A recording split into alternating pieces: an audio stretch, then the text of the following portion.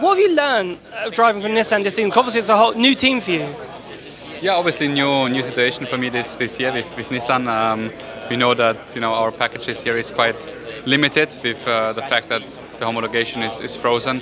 So yeah, with basically our goal is to extract every weekend all from our package, and this is what drives me as a driver to always do my very best in the car. And yes, it's a hard season, but yeah, I'm really feeling like I can grow a lot from this. As I said, I'm happy with my personal season.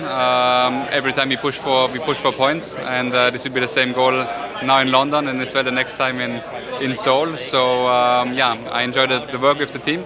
Everybody's pushing in the right direction or in the same direction, and yeah, can't wait for this weekend. Have you done much preparation then for Gen 3 in terms of getting ready for next season?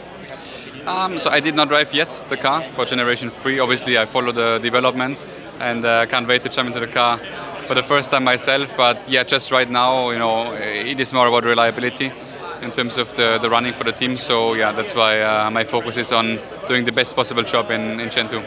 Thank you very much. Cheers.